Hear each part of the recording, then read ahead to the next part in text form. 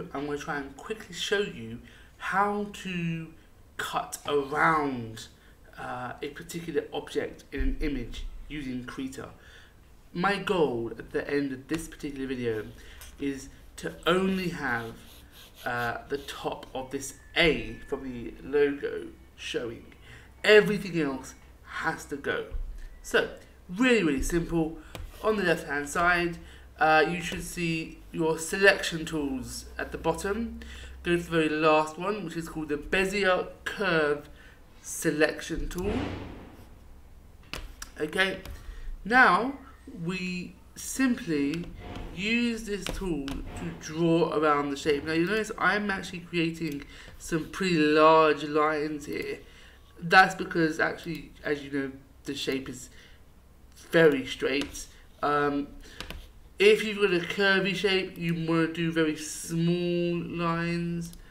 There we go. That's okay. I've got a bit of an error up there, but we can fix that at another time. But there we go. I've now got the top of the A all selected.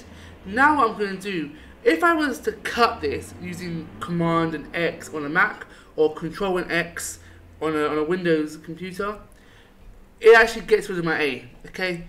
That's because I've got the A selected. What I want to do is I want to tell Krita I actually want to select everything around the A. So here's what you do. 3 buttons. Shift, Command and I, or Shift, Control and I if you're using Windows. And there you go. You can now see it has selected what is around the A, because you can see around the edge of the image you've now got this dotted line appearing there as well as around the A. Now, if I choose to cut the image using Command and X or Control and X, there you go. It's removed everything around the A. I'm going to try and get rid of, just to add to it, I'm going to try my best to get rid of this center of the A. There we go. Command and X and done. Just going to select, deselect, and there you go. Finished. How easy was that?